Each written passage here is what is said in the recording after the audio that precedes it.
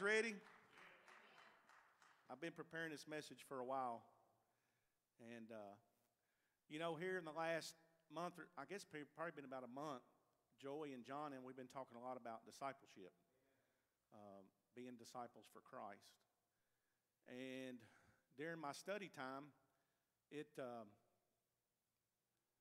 Holy Spirit told me, he said, if you want to be a disciple, you got to be a vessel. And we're going to go in depth on being a vessel for God this evening. Like I said, I've worked on this for a couple weeks now. And,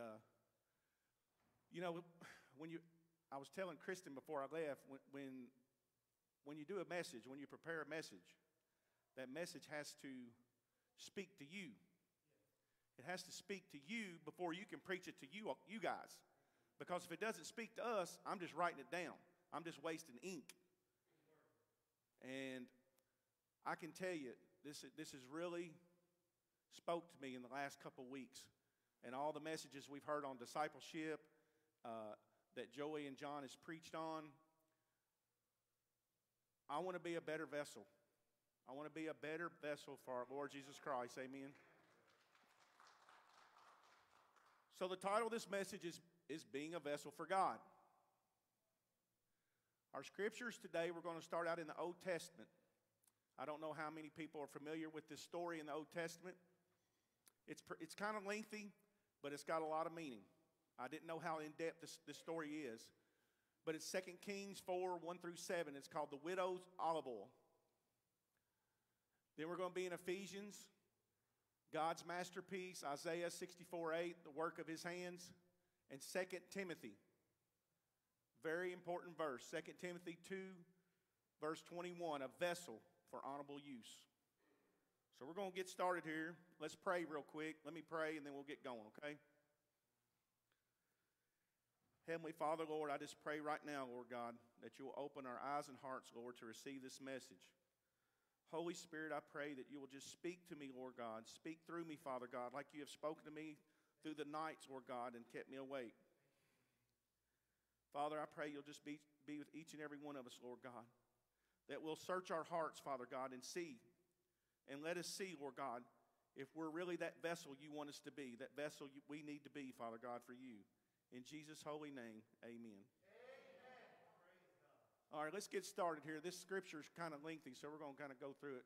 First off, you have to ask yourself, what's a vessel?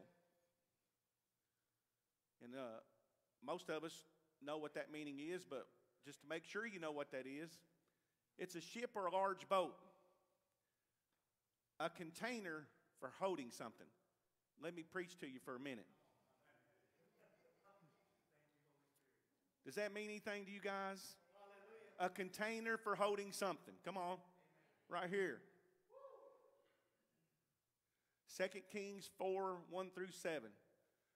A certain woman of the wives of the sons of the prophets cried out to Elisha, saying, your servant, my husband, is dead. And you know that your servant feared the Lord, and the creditor is coming to take my 2 sons to be his slaves. So Elisha said to her, what shall I do for you? Tell me, what do you have in the house? And she said, your maidservant has nothing in the house but a jar of oil. Very important. Keep that in your mind. Then he said, go borrow vessels from everywhere, from all your neighbors, empty vessels. Do not gather just a few. When you have come in, you shall shut the door behind you and your sons. Then pour it into all the vessels and set aside the full ones.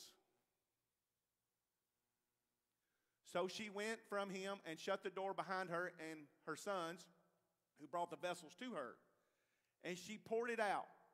Now it came to pass, when the vessels were full, that she said to her son, bring me another vessel.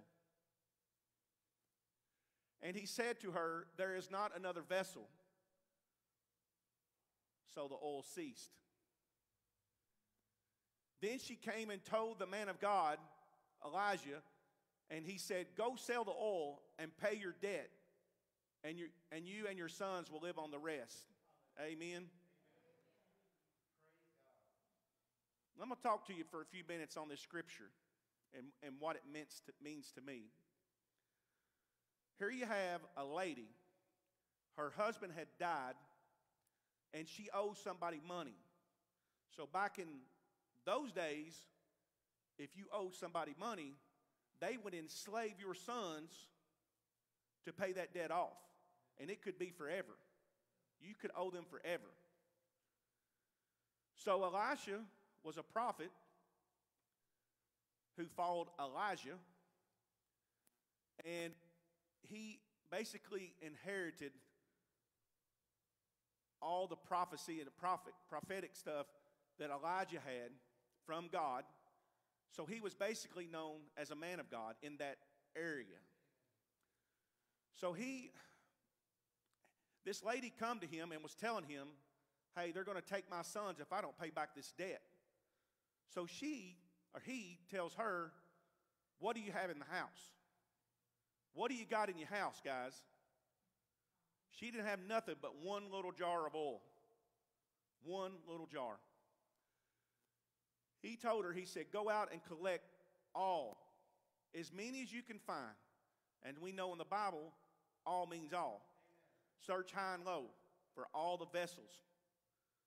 So she went out, their sons went out, got the vessels, they come back in, and he told her to take that jar of oil, and I assumed it was probably a little jar, and she kept pouring it into the vessels, and kept pouring and pouring. A little jar and a lot of vessels.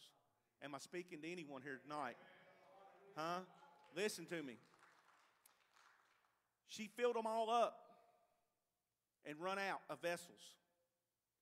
And then, of course, the story goes on to say she goes, pays the debtors, and then her sons live free.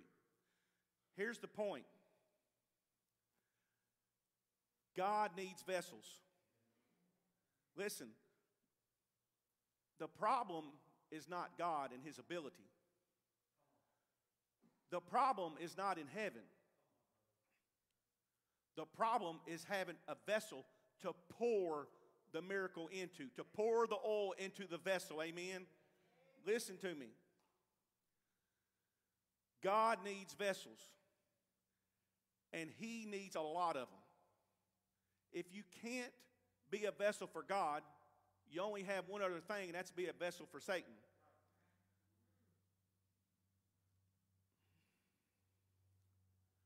I put all these up here today to show you different types of vessels.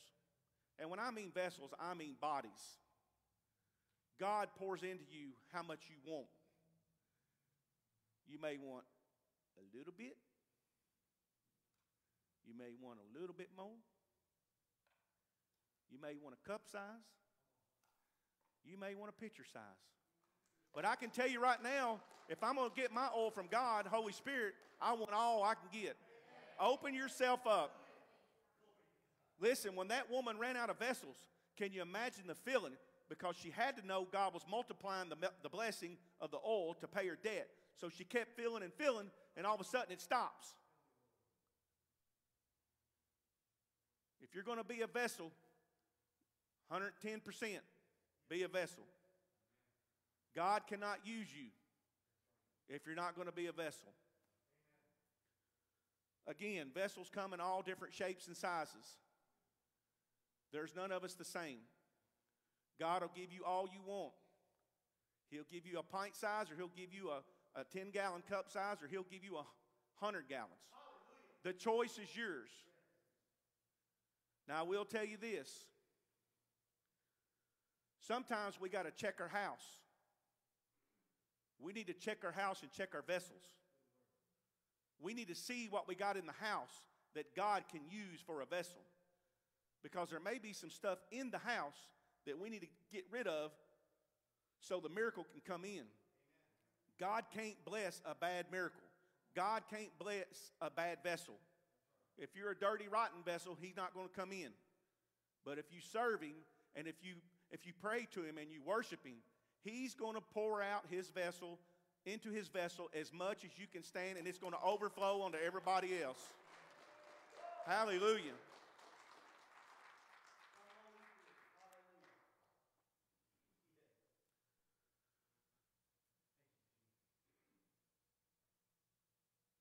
You know, as I prepared this message, I thought of different things in the Bible that were vessels. Go to Noah's Ark. The ark was a vessel. God put his blessings in there, the animals and Noah and his family and all that. The Virgin Mary, she was a vessel for God. Amen. She was a vessel for God. Jesus was born into her womb. She was a vessel. You know, I don't know about y'all, but as I've grown with the Lord, it'll change the way you walk. When your vessel gets full of Holy Spirit, oh, it'll change you. You ain't going to want to do the same things that you used to do. Most of you guys know my story, and I've got my whole family here. Thank y'all very much.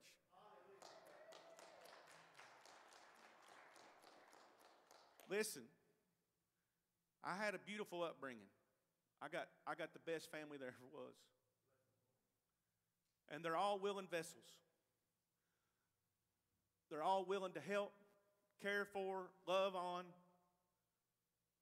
And as some people say, we were drugged. You know where I'm going with this. We were drugged to church. We were drugged to school. We were drugged. And I really appreciate that. Because I can tell you right now, 20-some years ago, my vessel was filled up. And for 20 years, I've been serving God as much as I can, all I can. And he just keeps pouring that oil into my vessel. Hey, you guys know we've seen people healed. I've prayed for people, and I'm not bragging, but I've prayed for people and watched their bones healed in a heartbeat. Some of this stuff I've never even shared with my family. Brother Joy was up here one day. We prayed for a young man. You remember that day?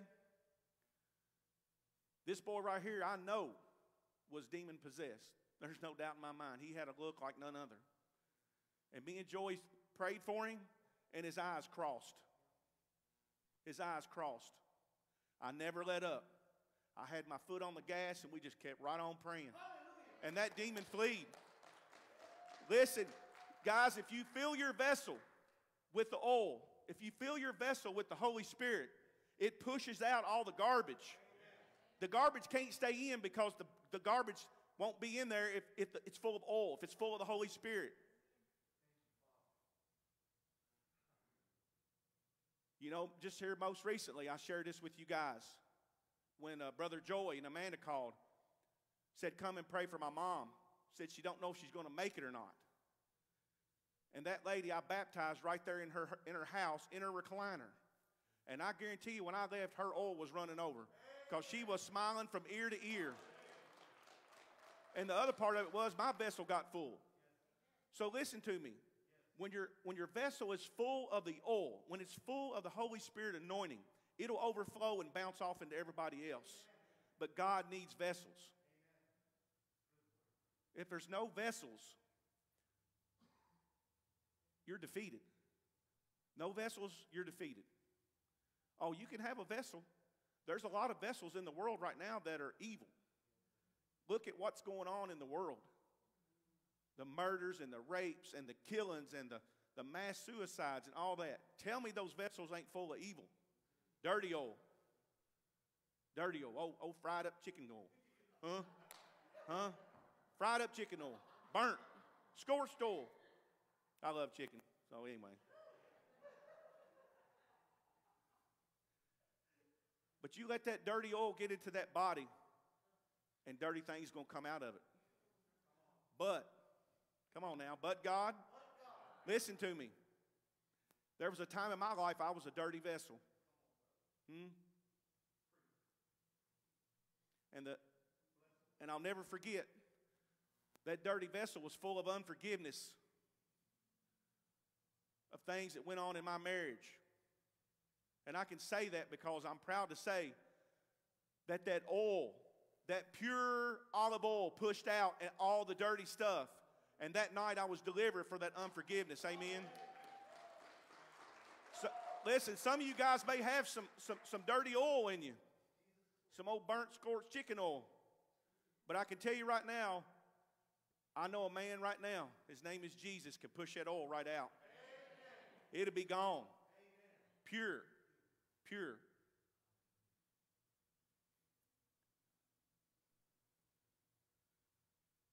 Ephesians 2:10.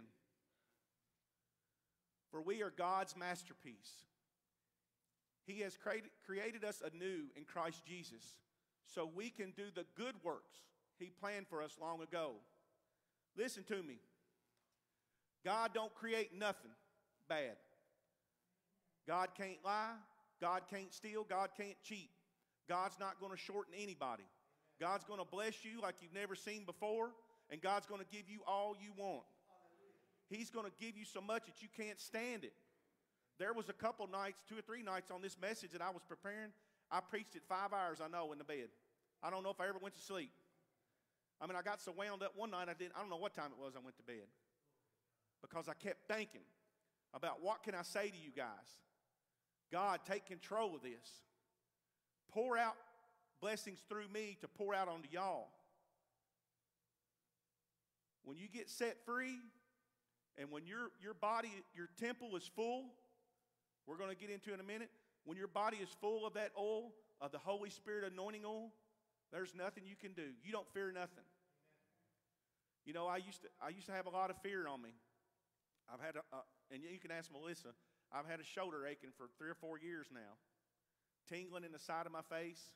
It's just crazy. I don't know what it is. They say it's a nerve problem. But I don't fear it anymore. And I mean, I have some crazy feelings.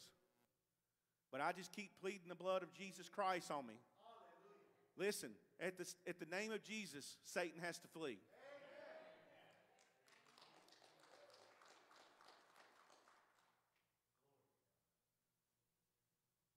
Oh. Isaiah 64:8. But now, Lord, our Father, we are the clay and you are the potter, and we are all the work of your hands. I know you guys have heard this, and I know you've seen this in the book, the potter and the clay story. I think it's in Jeremiah, I believe it is. And Jeremiah 8, maybe, something like that. I urge you guys to read that. Listen, that story goes on to say, Jeremiah went to the Lord told Jeremiah to go to this guy's house that was making a clay pot. And when he got there, basically kind of, I guess paraphrasing a little bit, he was molding that pot and it was marred just a little bit. Sometimes we get marred in this old world. Sometimes we get kind of side-cocked. You know, the vase kind of gets a little bit lumpy on one side or heavy on the other side. But God can take that vase, being the potter that He is, and He can make it a perfect vase. A perfect, round, beautiful vase. But you got to let Him. You got to be willing to surrender. Surrender. If you want the oil of Holy Spirit, you've got to be able to surrender so God can mold and shape you. If He molds and shapes you into that willing vessel that you want to use, then it'll be a perfect vessel for God. Then you have the courage. Then you have the wisdom and the discernment to go out and spread God's word. 40 years ago, I couldn't do this. I know people think I'm crazy because I'm up here. 40 years ago, I couldn't do this. I'm not the same man I was 40 years ago.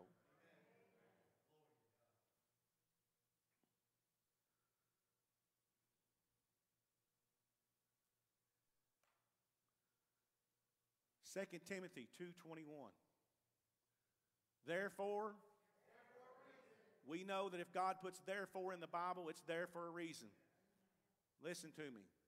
If anyone cleanses himself from what is dishonorable, he will be a vessel for honorable use,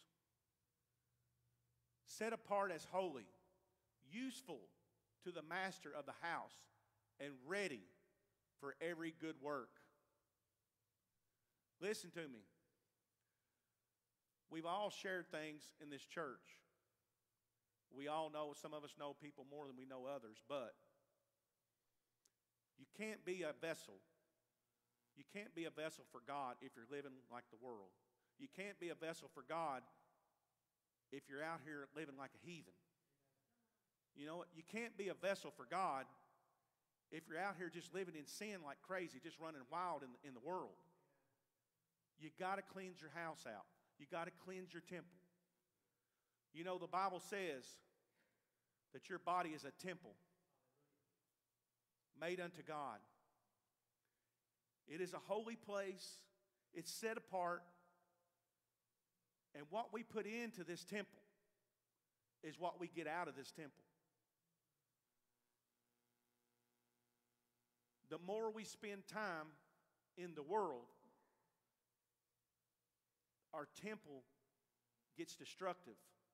But the more we spend time with the Lord Jesus Christ, the oil will keep flowing. Listen, God's blessings never stop. But you have to allow Him to bless you. It says, when you ask for something, believe. Believe that it has happened. Believe that God is going to do it, and it'll be done. His Word says that. I need a Bible. Hold on, I got mine. Listen.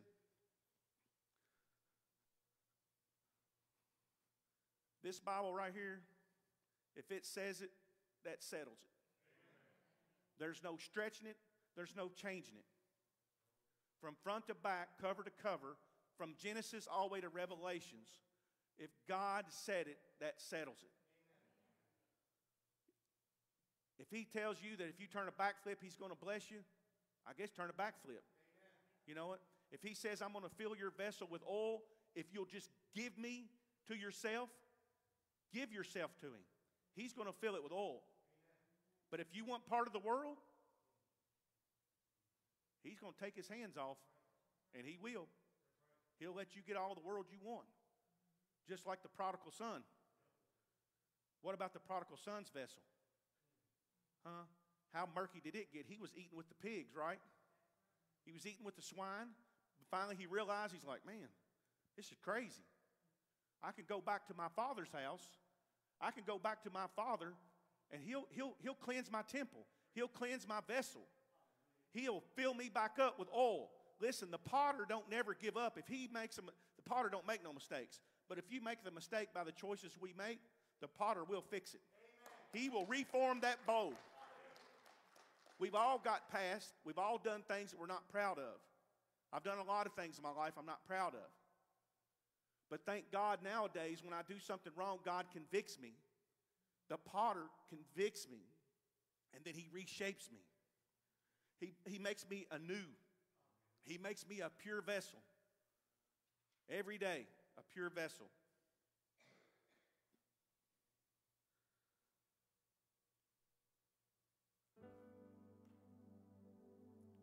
Short message. But it's a powerful message. Listen, God has got to have some vessels.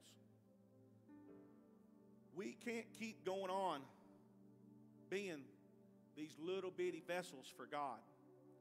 We're either sold out or we're not. I'm sold out. I don't know about you guys.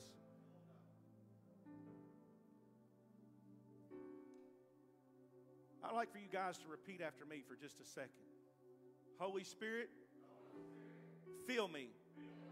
Fill my vessel. That declaration unto God. Every day, we should accept the anointing of Most High Jesus Christ. The oil. The oil in this story is the most important thing. The containers come in all shapes and sizes. But the oil, the miracle that God wants to put into you, He's got to have an open vessel. He can't have a dirty vessel. He can't have a vessel that's got all this garbage in it. He can't. Some of us has got some garbage in there. I bet if we really do some soul searching, I guarantee we got some garbage in here. Guarantee it. Search the innermost part of your soul. Every day I find a little bit more garbage. No more. Every time I even feel a piece of garbage, I rebuke it. I don't want it. Every day I want to try to live for God as much as I can. Make me a pure and clean vessel. God's got to have a pure and clean vessel to work through. You know, Elisha in that story was a pure vessel. Elijah was a pure vessel. Look at the vessel of Paul. Saul of Tarsus was a murderer. And when God converted him, he became Paul. He changed his vessel. God, Holy Spirit, anointed Saul and made Paul. And Paul become this willing vessel. And look what he done. He wrote 2/3 of the Bible, or quite a bit of it. I can only hope and pray that I'm just a little inkling of that, of a vessel for God. I want you guys to ask yourself, as we get ready to play this song, am I a container for trash? Or am I a container for treasure? Amen. Listen, I don't want no more trash. Trash hurts. But when we feel the love, when you feel just a touch, remember the woman that touched his garment and that power come out of God? You know, the lady that had the bleeding disorder, and she touched the hem of his garment and she was healed. That vessel instantly was healed. I got one more thing and I'm going to close. This is a good one. Satan, he tried to kill Jesus Christ, put him on a tree, put him on a cross. Amen. Jesus Christ, we know, was the vessel. Remember, when the vessel's full, you can't contain the vessel. They laid our vessel in a tomb, and guess what? You can't contain that vessel. 3 days later, he come up out of that grave. Amen. You can't contain it.